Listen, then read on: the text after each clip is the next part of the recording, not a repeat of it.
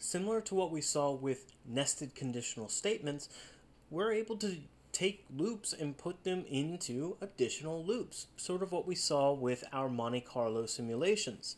The entire idea is, again, once we think about a conditional statement that may have a true or false sort of separation, well, there's nothing stopping us from putting in another conditional statement. Similarly, we're able to do the same thing with loops. Let's imagine I had some kind of condition where I wanted to sort of, and I'll sort of draw this out just very roughly, where I have a loop, but I happen to want to have some loop inside of that loop. So just like we can imagine, I could have some condition running, and let me just kind of draw it out like this. I could have some iteration happening where this sort of comes in, and let's say it draws itself, but this makes its own little loop before moving back. And again, so that's just a nested loop. I have my main program running, and then when I step into my loop, oh well, I'm just going to go through this entire process over and over again before coming back. And then guess what? I might happen to do it again and again and again. And it's just one giant loop. And I know I've drawn a hideous circle, so let's kind of think about this for a moment, and then we'll see a pretty visualization. But the entire idea is we have something known as an outer loop, sort of keeping control,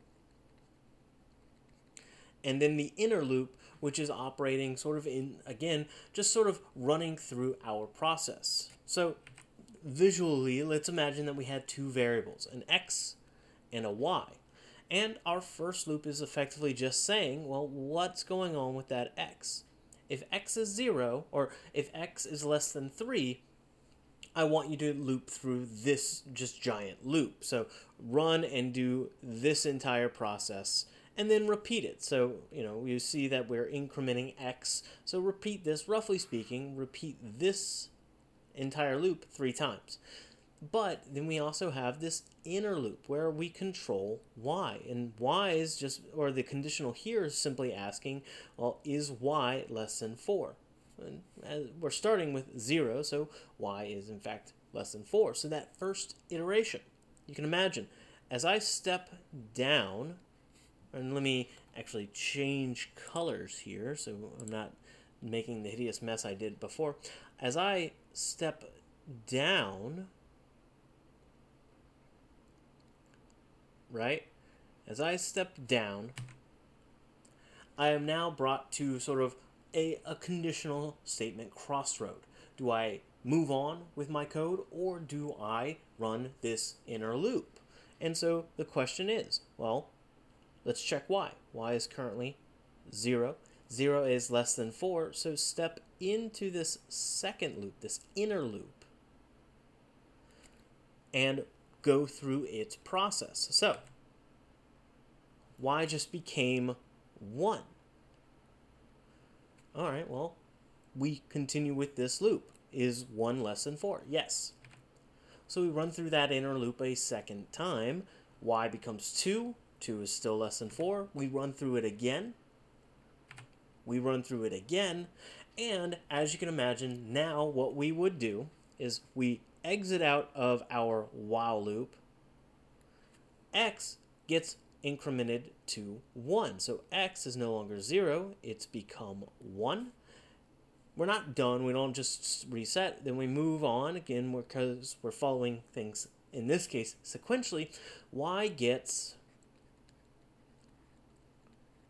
reset. So in our design, x is going to run 3 times, y runs 4 times each time.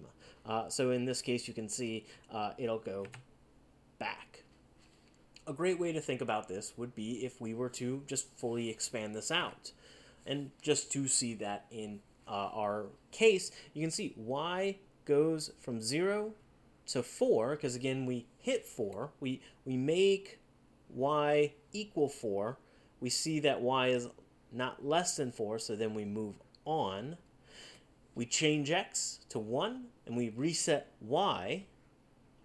And that's when we get into our second iteration, because we jumped back up here. We see that x is still less than 3. Y is back to 0, and it does its process again. And then we, once again, where are you? There we are. We increment x. X becomes 2. We reset y, and we repeat the process. And we would do it, we would see the printout again. It's short, it's cut off because space. But we would see x would eventually hit 3, and then our loop would jump down.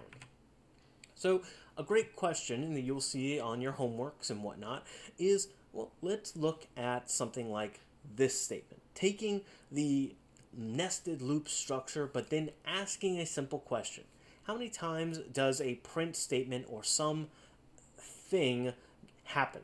So in our case, how many times does print hello occur? How many times is hello being executed? Well, it is not, and this is a very common mistake, it is not 24. No. Let me modify the, so you get the scary looking red. No. That is incorrect.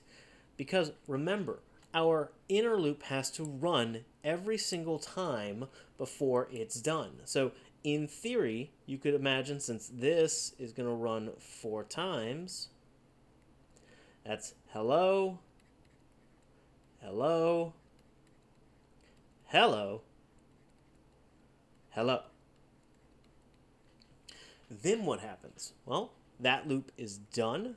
We go down. X is incremented by 1, so x is now 1.